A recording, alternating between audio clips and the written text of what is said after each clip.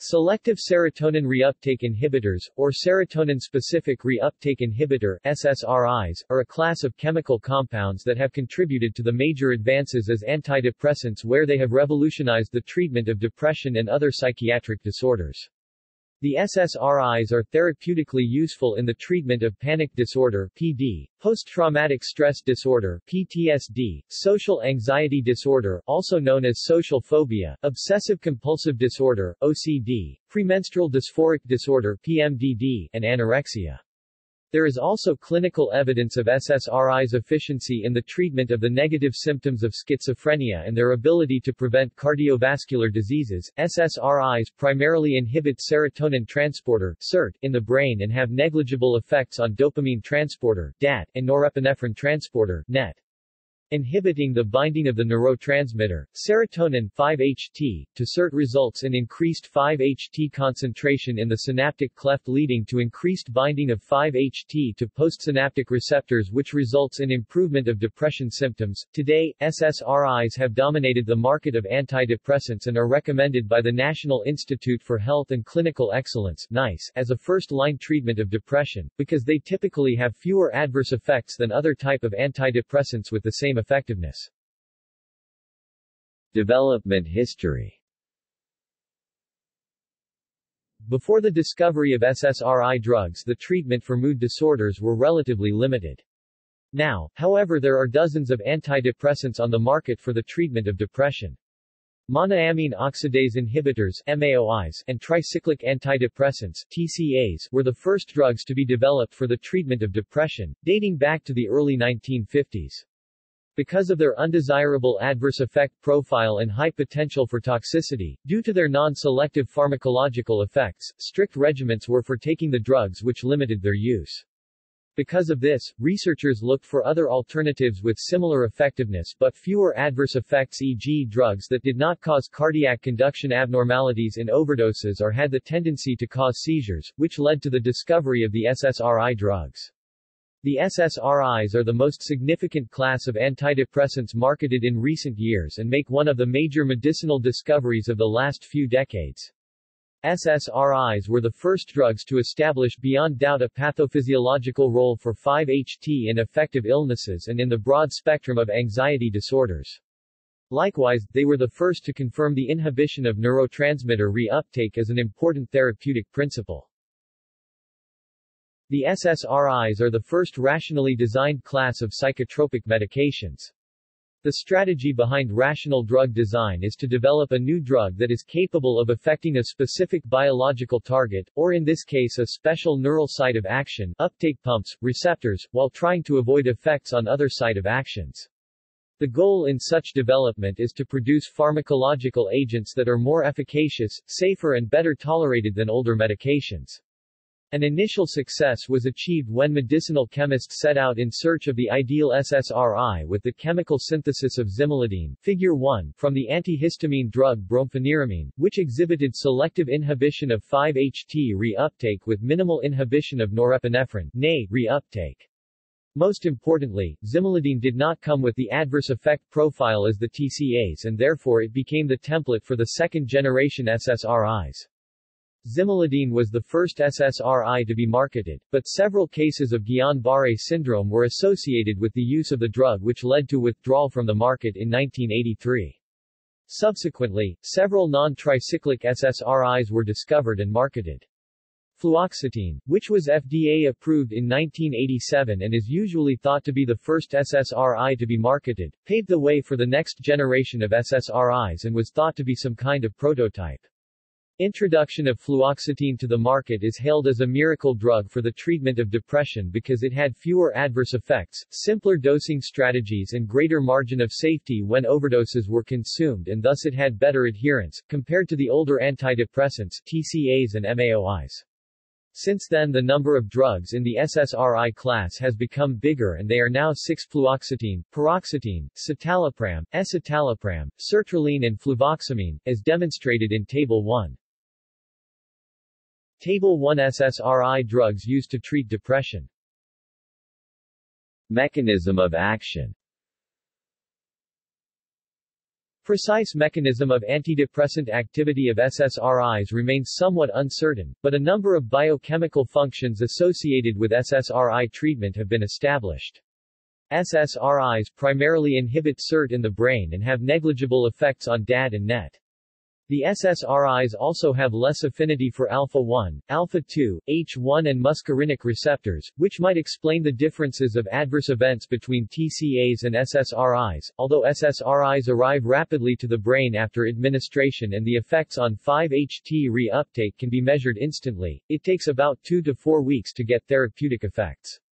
The SSRIs have very high and selective affinity for SERT, and after administration they inhibit SERT immediately. SERT inhibition is implicated in the antidepressant activity of SSRIs. 70 to 80% inhibition of SERT is usually necessary to induce antidepressant effects, and higher dosage does not induce greater antidepressant effects for average patients. Higher dosage does, however, increase the incidence and severity of adverse events associated with excessive 5-HT reuptake inhibition. SSRIs prevent 5-HT from binding to SERT, which prevents absorption of 5-HT back into the presynapse terminal, where it is metabolized by monoamine oxidase or stored in secretory vesicles. As a result, the 5-HT concentration increases at the somatodendritic area of the 5-HT neuron but not so much at the axon terminal area, demonstrated in Figure 2. This increase in 5-HT concentration causes desensitization of somatodendritic 5-HT1A autoreceptors. When these 5-HT1A autoreceptors have been downregulated, they will no longer restrict the impulse flow of the 5-HT neuron. The impulse flow is turned on, and as a result 5-HT is released at the axon terminal. However, this increase of 5-HT does not happen quickly compared to the increase of 5-HT at the somatodendritic area of the 5-HT neuron. This delay is caused by the time it takes 5-HT to downregulate 5-HT1A autoreceptors and turn on the neuro-impulse flow of the 5-HT neuron. This delay can explain the reason why antidepressants do not have effect on depression immediately. This can also be the reason why the antidepressant mechanisms can be connected to the increasing neuro-impulse flow from 5-HT neurons, whereas the concentration of 5-HT increases at the axon terminal before SSRIs start to work properly. When SSRIs have 1. Inhibited the reuptake pump, 2. Increased somatodendritic 5-HT, 3. Desensitized somatodendritic 5-HT1A autoreceptors, 4. Turned on the impulse flow, and 5. Increased the release of 5-HT from axon terminal. The last step might be desensitization of postsynaptic 5-HT receptors. This desensitization could be the reason for reduction of adverse effects of SSRIs as tolerance develops. Adverse effects. Although generally well tolerated and numerous advantages over other antidepressants, SSRIs are not devoid of adverse effects. The adverse effects of SSRIs are usually predictable from a knowledge of their pharmacology and are dose-related. Such adverse effects are gastrointestinal dysfunction, nausea, diarrhea, epigastric discomfort, effects on the central nervous system (CNS), anxiety, fatigue, tremor, anticholinergic effects, dry mouth, blurred vision, drowsiness, difficulty in urination, and sexual dysfunction, anorgasmia or delayed ejaculation. Occasionally symptoms of sexual dysfunction persist after discontinuation of SSRIs. SSRIs' adverse effects are generally mild and temporary and are more of a discomfort than a serious threat in terms of systemic toxicity. Therefore, the adverse effect profile of the SSRIs may offer certain therapeutic advantages in the management of depression. Pharmacology. SSRIs are well absorbed in the gastrointestinal tract and reach peak plasma levels within 1 to 8 hours. During absorption, SSRIs bind to proteins and are widely distributed throughout the body, including the brain, whereas they are lipophilic. Metabolism and elimination takes place mainly in the liver, and most of the SSRIs produce pharmacologically active metabolites, as demonstrated in Table 3 among with other pharmacology properties of the SSRIs. Table 3 Comparative pharmacology of SSRIs. Tmax. Time to peak plasma level after oral dose, VD. Volume of distribution, T1/2 equals elimination half-life. Structural and mechanical differences between the SSRIs. It is recognized that both the position and the type of substitution on an aromatic moiety of the SSRI compounds are important for the higher specificity to SERT. Halogen substituents on the aromatic ring are found to be largely responsible for SSRI's specificity to SERT, but all SSRIs possess at specific positions halogen atoms, Table 2. For the SERT protein, however, the structural basis of its specificity for SSRIs is poorly understood. Research has shown that the SSRI halogens all bind to exactly the same halogen binding pocket HBP within the SERT protein, and mutation at this HBP in SERT dramatically reduces the transporter's affinity for SSRIs. As mentioned before, SSRIs are rather promiscuous in that they also bind to the homologous NET and DAT, although with much lower affinity than to their principal target SERT. The selectivity of SSRIs for SERT is really interesting, where only one or two different functional group substituents are sufficient to convert an SSRI into a norepinephrine reuptake inhibitor (NRI) with higher affinity to NA. SSRI antidepressants all have the same mechanism of action and are at least 10-fold more selective for 5-HT reuptake inhibition than for NA reuptake inhibition. However, despite the sharing of the same mechanism of action, SSRIs differ in their potency and selectivity in inhibiting 5-HT reuptake, and many of them have important effects on other transporters and receptors. SSRIs are structurally diverse with clear variations in their pharmacodynamic and pharmacokinetic profiles, which leads to differences among them in their half-lives, clinical activity, adverse effects and drug interactions, which explains the differences in their efficacy and tolerability among patients. However, all SSRIs are clinically equal when it comes to their efficacy over time. Table 2 comparison of the chemical properties of SSRI drugs. Structure-activity relationship, SAR. Phenoxyphenylpropylamine derivatives. Compounds containing an aryloxypropylamine motif in their structure, demonstrated in Figure 3a, are known as monoamine reuptake inhibitors. Drugs containing this privileged structural motif, where R1 and R2 or ARYLS are heteroaryls, preferable phenyl, possess a selectivity profile for NET and SERT. While compounds containing a substituent in the 2 position of the aroxyl ring of the structure, Figure 3b, exhibits selectivity and high affinity for NET, and are therefore generally SNRIs. Compounds having substituent in the 4 feet position exhibits selectivity and high affinity for SERT and are therefore generally SSRIs, e.g. fluoxetine and paroxetine. Fluoxetine is a racemic mixture of R and S fluoxetine, where both enantiomers contribute to its biological activity. Since mono-substitution in the 4-para position of the phenoxy group, Figure 4, results in selective inhibition of 5-HT reuptake, a disubstitution i.e. 2, 3 or 2, 4 substitution therefore results in a loss of SERT selectivity. Fluoxetine has the widest spectrum of activity since it is the least SERT selective of all the SSRIs. Fluoxetine also has a 5-HT2C antagonist activity where it blocks the 5-HT activity of 5-HT2C receptors, enhancing the release of both NA and DA. A 5-HT2C antagonist do not only help out with therapeutic effects of fluoxetine but also the tolerability of the drug. The advantage of being 5-HT2C antagonist is that it has a stimulatory effect, and many patients have experienced an increase in energy, concentration and focus, and a decrease in fatigue from the very first dose. The stimulant activity of 5-HT2C antagonist can, however, be a disadvantage for patients with agitation, insomnia and anxiety. Another feature of fluoxetine is a weak NA reuptake inhibition, which can have clinical effect in higher doses. Fluoxetine also has a long half-life which can reduce withdrawal symptoms, which are characteristic for some SSRIs after abrupt discontinuation, but it also means that it takes a long time to clear the drug and its active metabolite after discontinuing fluoxetine treatment. Paroxetine is a constrained structural analog of fluoxetine where the linear phenylpropylamine group of fluoxetine has been folded into a piperidine ring, figure 5. The compound has the possibility of 4 stereoisomers because it contains 2 chiral centers, but one of them, the 3s,4r isomer, is marketed as paroxetine.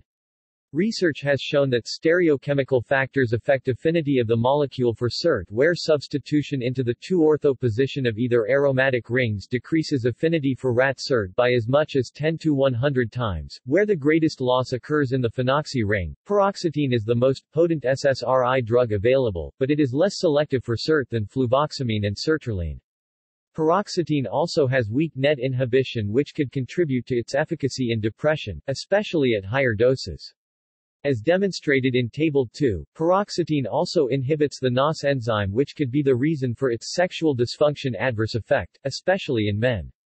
Paroxetine shows the highest affinity for muscarinic receptors of all the SSRIs which results in weak anticholinergic activity and therefore undesirable adverse effects. While scientists were trying to create a new antidepressant to inhibit the NA reuptake, they accidentally synthesized 2 new compounds, named talipram and talsupram.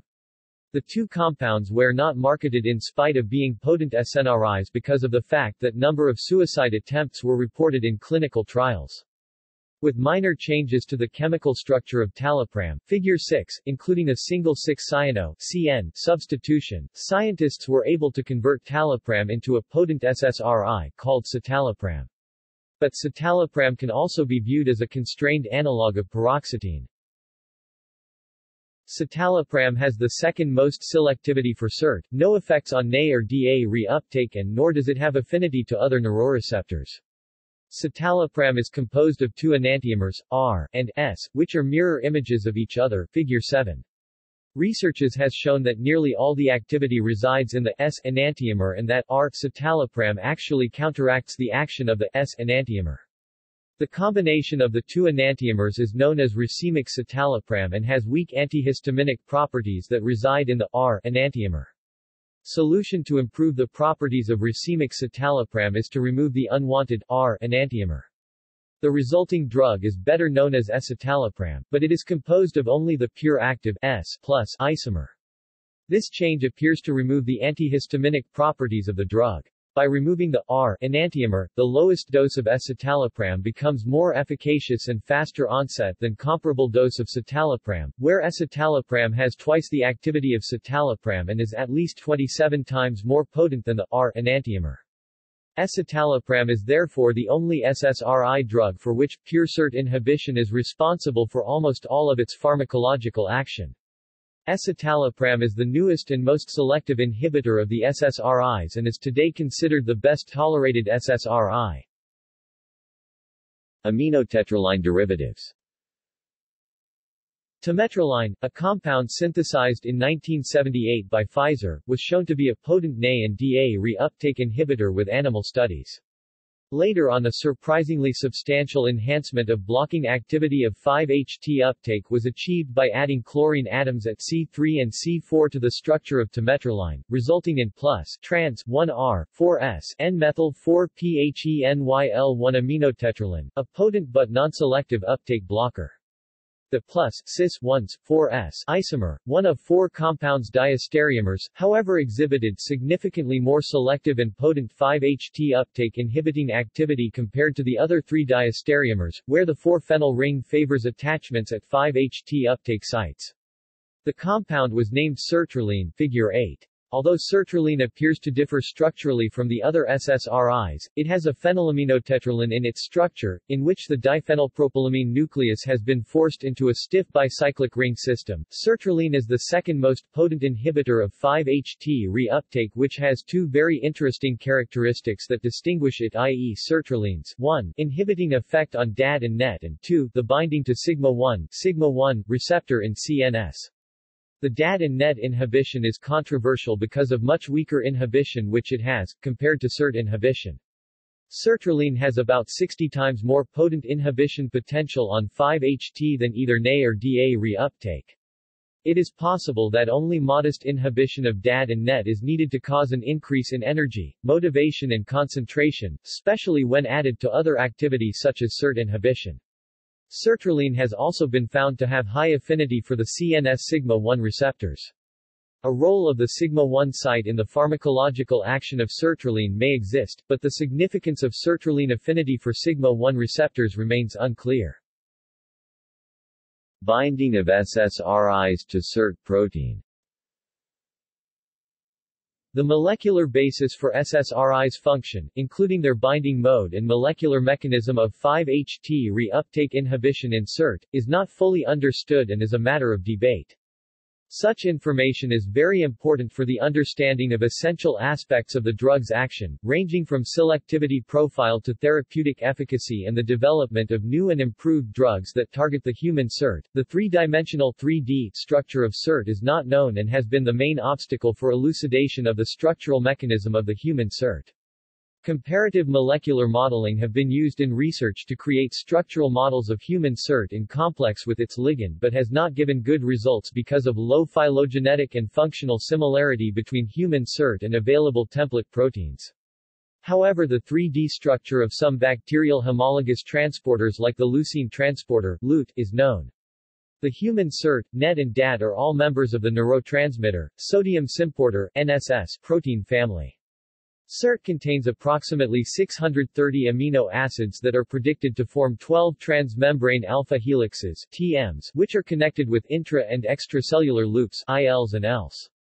LUT, which is also a member of the NSS family that functions as an amino acid transporter, was crystallized from Aquifex aeolicus by Yamashita et al., and shares 20–25% identity in primary structure with the human neurotransmitter transporters. Therefore, the crystal structure of LUT and its transport mechanism have been proven to be a good model system for the study of NSS proteins.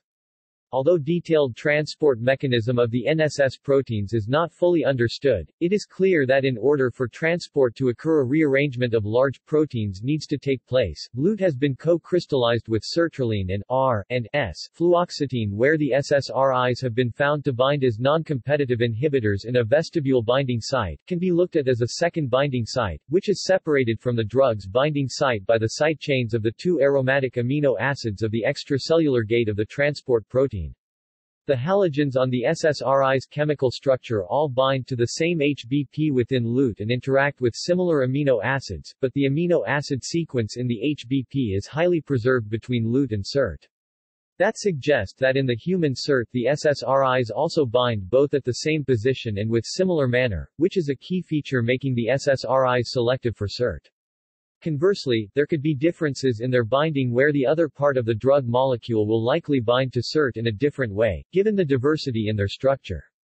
The localization of the vestibular binding site, as the primary SSRI binding site in SERT is however controversial since some research has shown that the SSRIs work in competitive manner by binding to the drug's binding site, not to the second binding site. Binding of fluoxetine to LUT protein. Both enantiomers of fluoxetine show a similar affinity for SERT. However, Na, 5-HT selective ratio gives the impression that the S enantiomer is 100 times more selective for SERT inhibition than the R enantiomer. The R+ stereoisomer is almost 8 times more potent an inhibitor of SERT together with a longer duration of action than the S- isomer, S- norfluoxetine metabolite is 7 times more potent an inhibitor on 5-HT transporter than R+ metabolite, with selectivity ratio almost equivalent to that of S fluoxetine. Both enantiomers of fluoxetine bind to the extracellular vestibule on the LUT protein in such a way that the 3 fluorine atoms of the methylphenoxy ring bind into the HBP that is formed by LUT25, Gly26, LUT29, ARG30 and TIR108.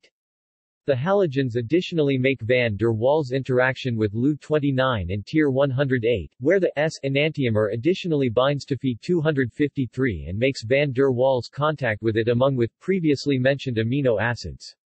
Because of the S enantiomer's opposite chirality to the R enantiomer, the rest of the molecule is reversed in the HBP, where the amine tail points towards the extracellular space and interacts with the N-terminal of Lu-400, ASP-401 and ALA-319 amino acids which are a part of the TM10.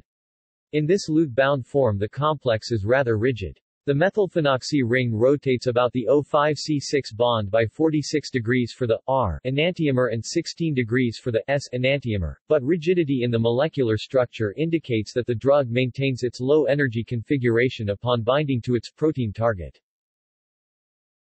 Binding of sertraline to LUT protein. Sertraline binds to the same extracellular vestibule in LUT as fluoxetine, where the two chlorine atoms on the phenyl ring bind to HBP formed by LUT25, Gly26, LUT29, ARG30, TIR108, EL111 and Fe253. The halogens additionally make van der Waals contact with LUT29, TIR108 and Fe253.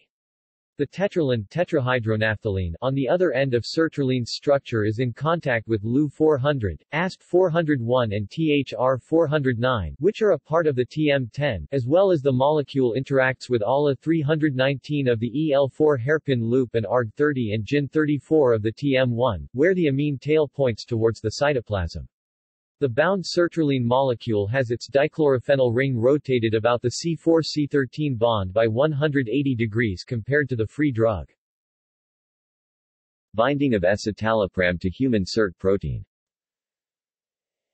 Anderson et al. Were able to generate a model of the S-citalopram binding site in human SERT by combining mutational analysis and comparative modeling, where they found out that ASN177 and Fe341 were key determinants for S-citalopram potency and high affinity inhibition in addition to TIR95, ASP98, EL172 and SR438 previously described, where three functional groups of the inhibitor's structure bind to the transporters amino acids. S-citalopram is positioned as that the cyanophthalane, fluorophenyl and methylaminoforpyl moieties occupy three different sub-pockets within the SERT binding pocket. EL172 and Fe341 are likely not in direct contact with the drug molecule, but they are very important for controlling alignment of the inhibitor. What came after the SSRIs? After the discovery of SSRIs, the interest for newer antidepressant drugs with broader mechanism of action increased. Venlafaxine Effexor was introduced in 1993 as the first drug in the SNRI serotonin norepinephrine reuptake inhibitor class of antidepressants. SNRIs differ from SSRIs in that they block the reuptake of both 5-HT and NA. Today SNRIs along with SSRIs are the most widely used antidepressants. In some studies, SNRIs demonstrated slightly higher antidepressant efficacy than the SSRIs, response rates 63.6% versus 59.3%. There is still controversy whether SNRIs are more efficacious than SSRIs. See also: